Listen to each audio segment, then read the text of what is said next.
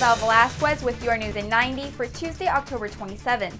Today we are talking about the U.S. Treasury giving millions of dollars to 9/11 first responders, how Home Depot is starting its Black Friday sales early this year, and how you can get a ride to the polls without having to pay. The U.S. Treasury will refund almost $4 million to 9/11 first responders. This as an act of appreciation for the assistance from the New York City Fire Department. The department rescued 9/11 victims from the World Trade Center.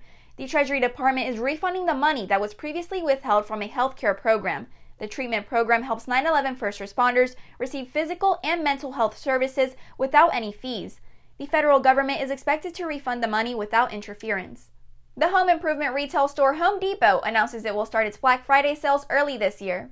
This as a way to follow the COVID-19 precautions. It starts almost a month before the usual Black Friday date. The retailer will be closed Thanksgiving, but it will open Black Friday. That's November 27th. Other stores such as Lowe's and Walmart will also start Black Friday and holiday sales early. The deals will begin November 6th and will end December 2nd. The rental car company Hertz offers a promotion for the elections.